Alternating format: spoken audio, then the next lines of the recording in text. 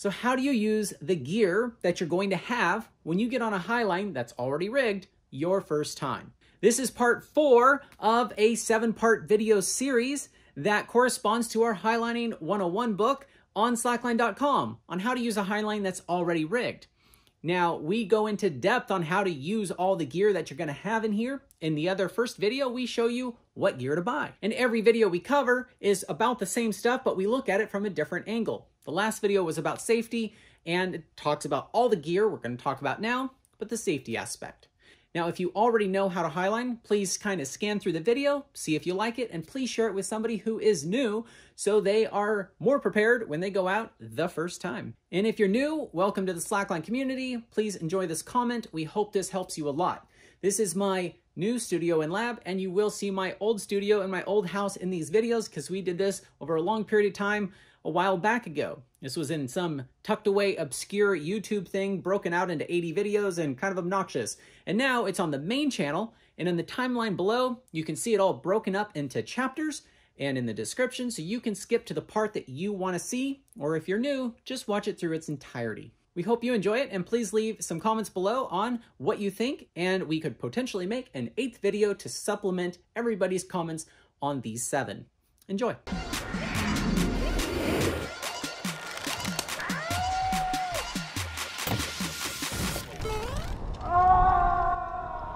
Do you know your gear? Your gear has been tested, and you may have played with it at home, but I really want to just emphasize one last time that you really, really understand your gear. I know we've covered this a lot, but you want to make sure you understand your harness, and you need to understand how your carabiners work. These twist gates here are 3 ways. You have to lift up, then twist, then open. You should know everything about your gear when you're completely stressed out. You're not going to be in your living room playing with it, looking at it, and staring at it. You're going to be, for dear life, hanging on, trying to figure this out. And you're going to be like, you really will look like this probably. It's kind of fun to watch. And you'll be like, you really need to know your shit before you try to do this up high. It's the whole point of sit starting. Great, you can sit start, but you need to be able to do it when you're super stressed out.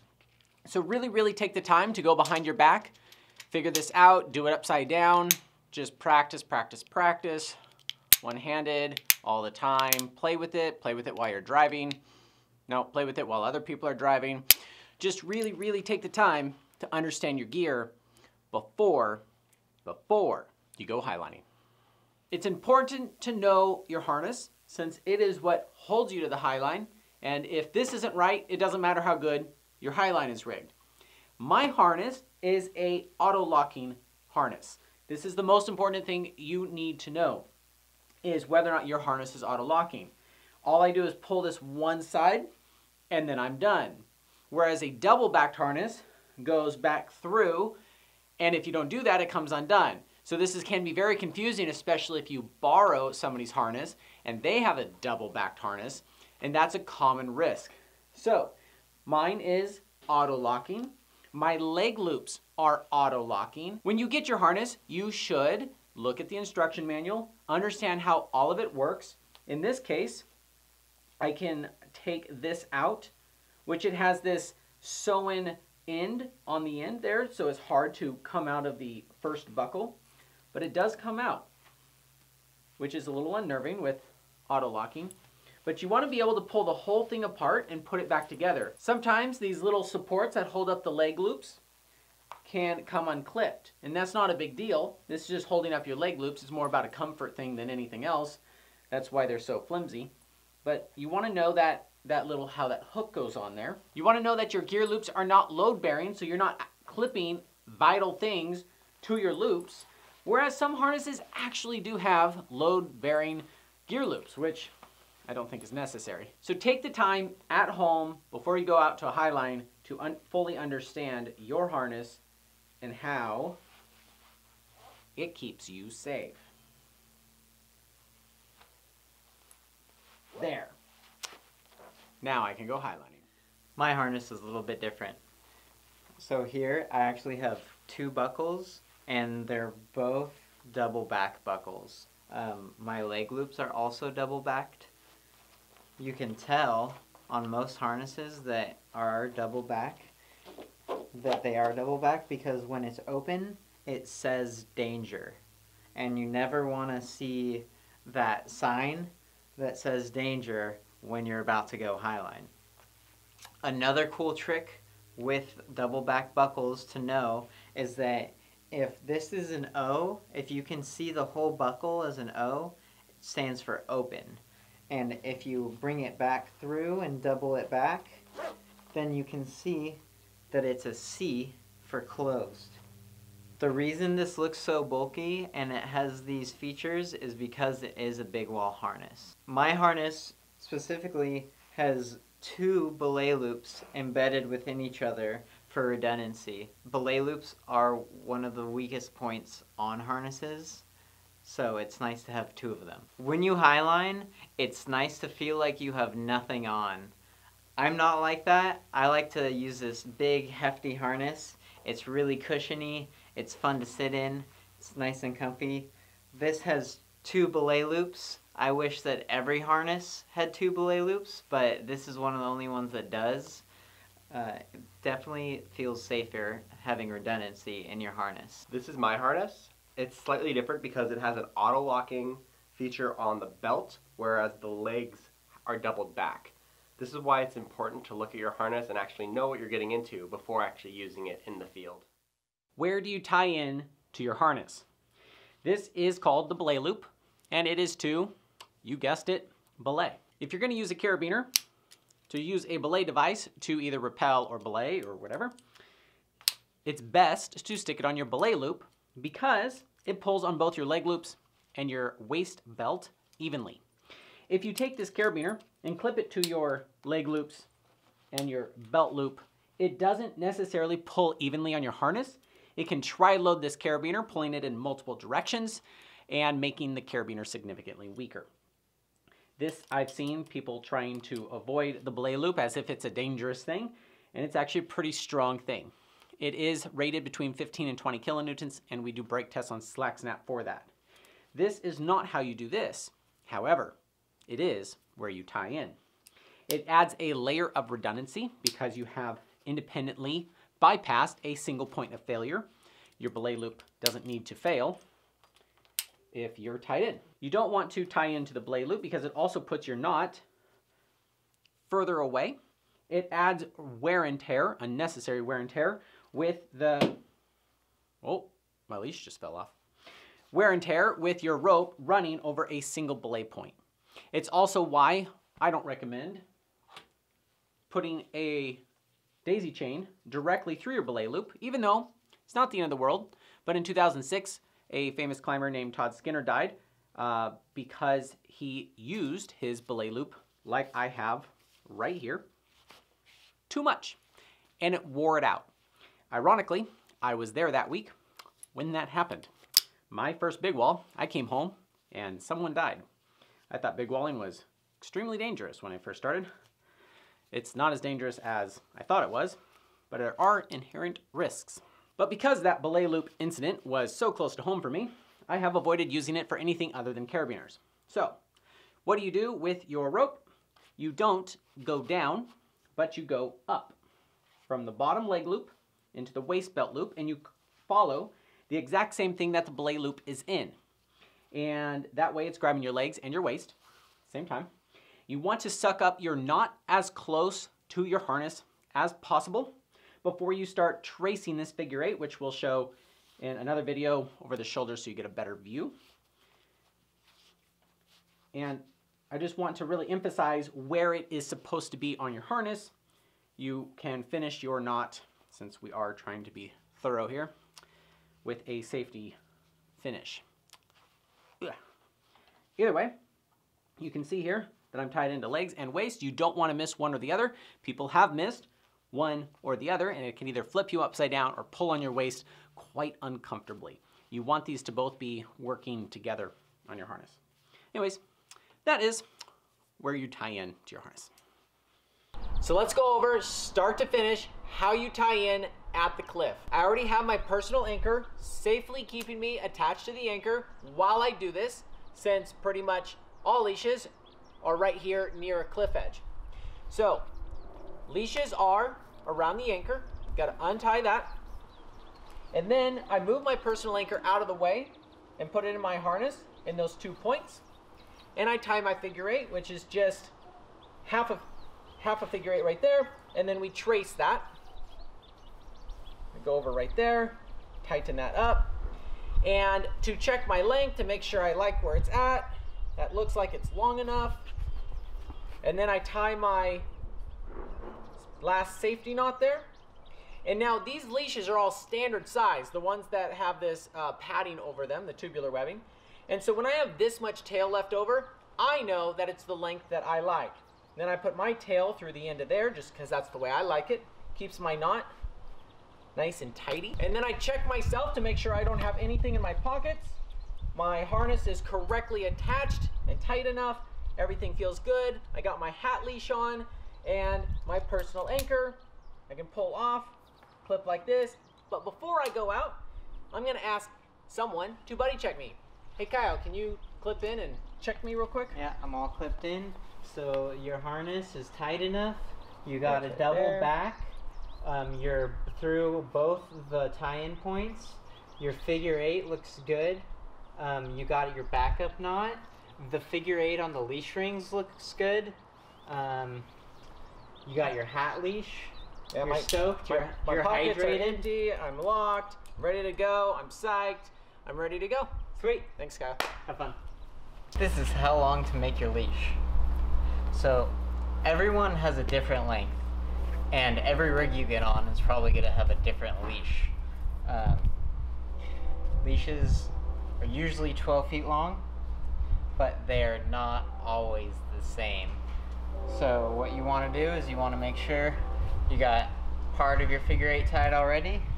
I'm going to go up through my tie-in points, and then now I'm going to hold it here right next to my harness like it's already tied, and I'm going to push the leash rings out with my foot, and I'm going to make sure I can push it out with my tiptoes so that I can stand as tall as possible without the leash yanking me down on the line, because if you tie this too short, you will not be able to stand all the way up. You can also have preferences of how long, depending on if it's just big enough for you to stand up.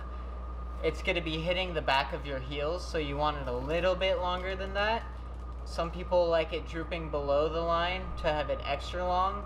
It's all personal preference, but you at least have to make sure that you can stand up all the way. So use that foot, push it out, get the length. If you want to cinch this figure 8 as close to your tie-in points as possible. So you're going to adjust that beginning part of the figure 8 to move those points for you. Check it, it's good, and then finish your figure 8, tie in, and have fun. Where do you put your line slide when you're not using it? In my situation, because I have this dog bone from a quick draw that I leave permanently on here, so I can clip it on here and not drop my hangover, I have to and want to naturally clip it to my first gear loop on the side. But there are multiple ways of doing it. My preferred method of where I put my line slide is just right the furthest back gear loop, because it keeps it out of my way. Some people like to clip 2 gear loops so that it kind of keeps it even more out of the way. One thing that I do like to do is I'll use this, my personal anchor, and when I'm ready to line slide somewhere, if I don't need the efficiency or I'm just resting, I'll use this first loop and keep it here. And when I was first starting, I would actually take my auto locker, put it on the side, and I would just have this on my personal anchor, and I would use it as a keeper. How do you attach your line slide if you are done highlining? More oftentimes than not, I like to clip my hangover, main and backup, while I'm still sitting on it. It's actually a lot easier, I think, having this extender on here. So it's just really what I'm used to. And then you want to keep your leg on here. You don't want to just shock load it. So you go down gently. And before you mount it, so many times it's like upside down. You want to make sure that it's right side up before you lower your weight onto it. Once your weight's on it, then you know it's fine. Like it's straight, it's not twisted, and I'm ready to go. You do want to be mindful of the direction you're going. If I was going that way, I wouldn't want the ring on that side because then it just clings and clinks all the way up. Another way you can do this, if you're hanging underneath, let's say I whipped, fell, and I'm over this shit, right? I could, after I'm done climbing my leash, I come over here, usually it's clipped to this side. I can unclip it, pick which side I want, this side or this side. But here you want to make sure you grab the backup and the main. You can start with the main and then take this back up and clip to it and then put your weight on it. If you need to bypass loops, segments, twists, whatever, all you do is put your heel up here, lift your hips up, and lift it up and over things. And that is how you put on your line slide. How do you take off your line slide? Well, you just take it off. It's not really rocket science, but let me show you a few tricks. What you can do is I move it towards my chest, and then I mount. So all the stuff is like here and manageable and not like behind me. Once I'm on top, my line slide's just hanging here. I can unclip it, don't drop it. I would have dropped it if it wasn't on this just now. And you clip it off to your side. Don't forget to take it off the Highline. 2 weeks ago, I did this, and I got here, and I stood up as hard as I could, and I wasn't going anywhere. And I started laughing because I realized I never took my line slide off. So make sure that you take your line slide off before you mount and start walking. Chee-hoo! What kind of hats do you need for highlining? Well, pretty much anything that blocks the sun would work for you. The size of the hat is not that important, even though you don't want it to come off too easily.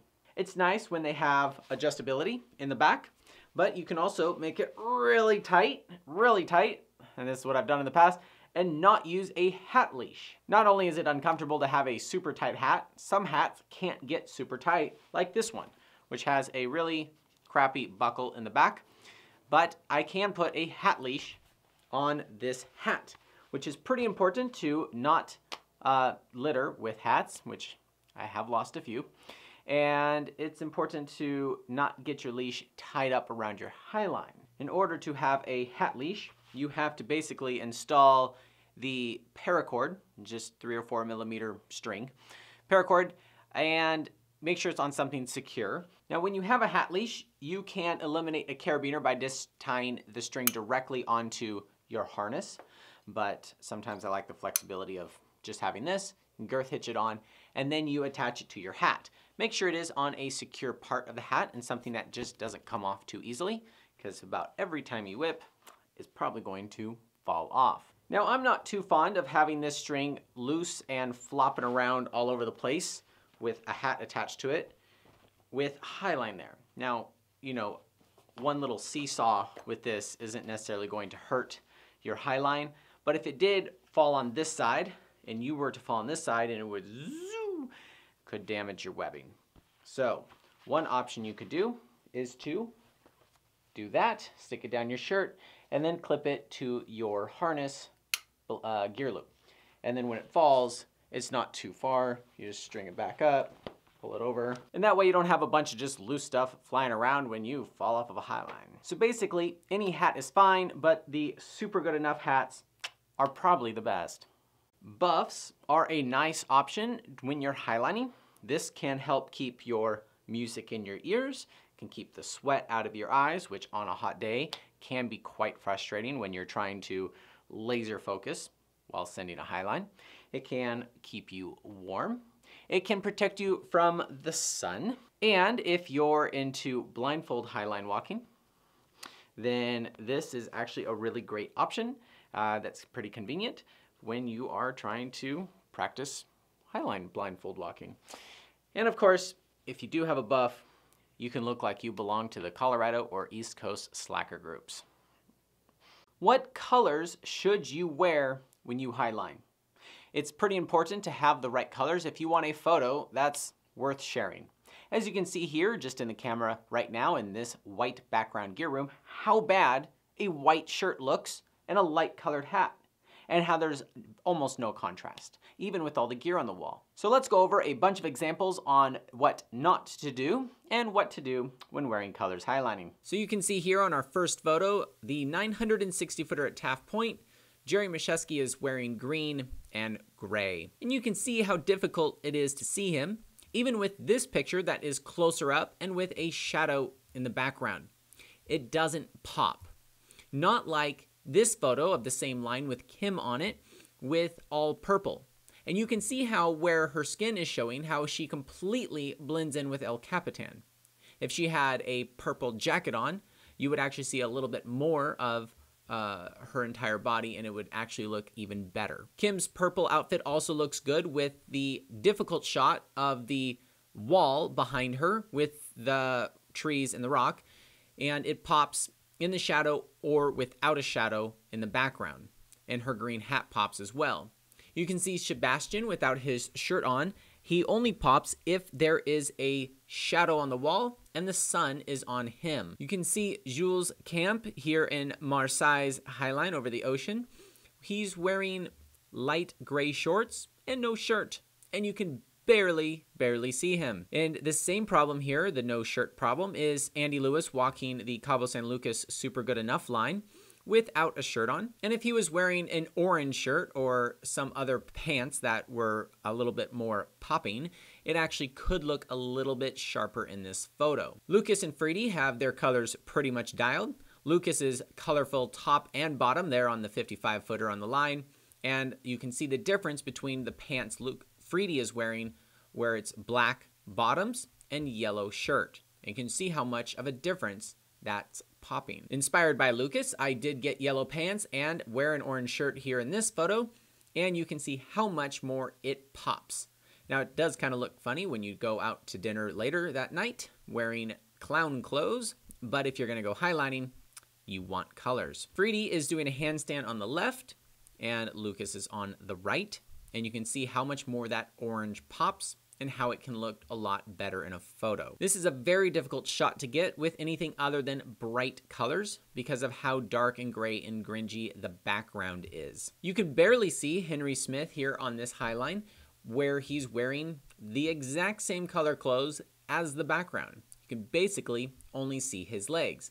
Whereas the exact same photo is with blue and yellow, and it pops with such a busy background. Now I'm wearing a yellow jacket and yellow pants because I forgot I had yellow jackets when I bought my yellow pants, but it worked out really well for a photo like this with the sun just hitting me and that whole background being in a shadow. If I was wearing anything dark in this photo, even the sun hitting me wouldn't light me up. Sarah Koklenberg has a onesie on that's quite colorful here on our line at Hyofosh in Iceland. And then Robert is wearing an Icelandic sweater that's not colorful. And you can see the difference between Sarah's and Robert's clothing in these exact same photos. And if you're going to highline a glacier line, don't wear dark gray at midnight with dirty ice. You can see the difference between Kim wearing her purple and red clothing versus my black clothing and how much more she pops. Another line we did in Iceland, you can see my green shirt and dark pants are not popping, even with a blue background. It doesn't look nearly as good as Kim's orange pants, and in this case, her white jacket. Now, if she was against the sky, the white jacket could be a problem. So the more you look like a clown when you're highlining, the better your photos will turn out. Doesn't this look better? Let's talk about music management. Not what music you should listen to, but how to manage how to listen to it. I have wired headphones that I typically use. I have seen people use these before, and it seems to be pretty intense to have this on your head while highlining. I don't see it too often. And don't think I'll ever try it. For the wired headphones, I usually have a little tiny MP3 player that are pretty cheap these days. And I just clip it to my leg loop of my harness. It's attached, you know, by the end of this. And so it has fallen off a few times, pretty rare, but it never comes off of this because it's so lightweight. I don't like to have loose wires and everything when I highline on the outside of my clothing. So just like my hat leash, I put this through my shirt, and this would clip to either my phone. I don't typically take my phone because my pants don't have zippers to keep it in there. Otherwise, it would be nice to have that. And then something I've learned, you can just do it this way, but I like to take these little, I don't know how fashionable they are, these little paper clip things, grab it there, and I clip it in place. The one time I did forget this, I lost it on site because it was like pulling on my ears and pulling me down. So I do that and plug in my thing and crank my music and try to have like an MP3 player that has like a hold or something, so like when it gets bumped, it doesn't friggin' change your music in the middle of a highline. So this to me is a pretty solid way of doing it. If you have like a bunch of hair, it's actually kind of nice because usually you like pull it up and bun it up so it doesn't get like stuck in a line slide or something. You can actually take one of those wired Bluetooth ones that just have the short wire that go in between your ears and run it through your hair and then into your ears. And that way it doesn't fall out and it's like super minimal. But you do have to have something, I guess, in your pocket when you're highlining for the Bluetooth. So either way, you're gonna have a source and you gotta have something in your ears. The moral of the story is make sure you don't drop anything and make sure it doesn't interfere with your highlining. So you figure out what works best for you, but those are my tips for the music.